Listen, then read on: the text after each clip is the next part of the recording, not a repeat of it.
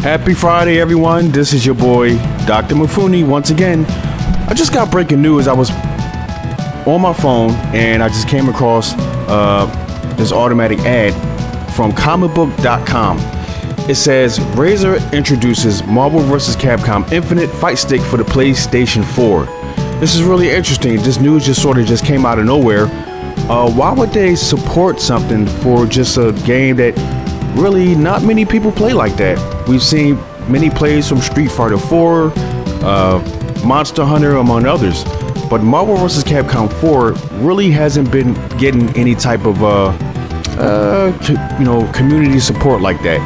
I mean, there's still play out there, but anyways, the article goes as follows, and this is reported by Mr. Robert Workman, if I'm not mistaken. About this point in time, most people are treating Marvel vs. Capcom Infinite like an afterthought.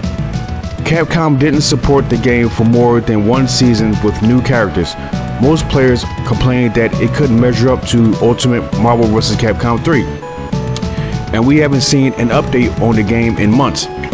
Not even with Avengers Infinity War in theaters. But the fight is not over yet. That's because Razer has announced that it's producing a limited edition Marvel vs. Capcom Infinite Fight Stick for the PlayStation 4. During its stay at San Diego Comic-Con, set to be introduced to the US this August, fans can pre-order the Fight controller over on Razer's website, where it is set to sell for $299. The high-quality Fight Stick for the PlayStation 4 features original Marvel vs. Capcom themed artwork that pays homage to the beloved game franchise and universe.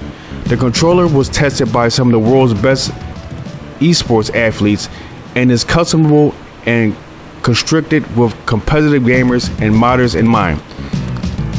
The press release reads, the special edition Pandora is built with premium Swana hardware components, 10 buttons, and an 8-way joystick. Competitors may customize the arcade stick to suit a variety of playstyles thanks to its modular construction. Internal storage compartments reveal dedicated slots for a detachable screw lock cable, screwdriver, and additional storage for 2 extra buttons. It also features a tournament gaming mode and compatibility with major fighting games. Well, this is really interesting, folks. I don't know. Let me know your thoughts. Leave a comment in the comment section. And I don't know. What do you guys think? Could there be a more announcement for Marvel vs. Capcom? I mean, why would they come out with a fight stick as of now? They could have came out with the fight stick as the game launched. Could this be a sign?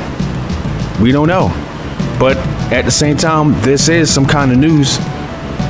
You know what to do, folks. Subscribe to my channel, hit the like button, and leave a comment in the comment section. This is your boy, Dr. Mafuni. Peace!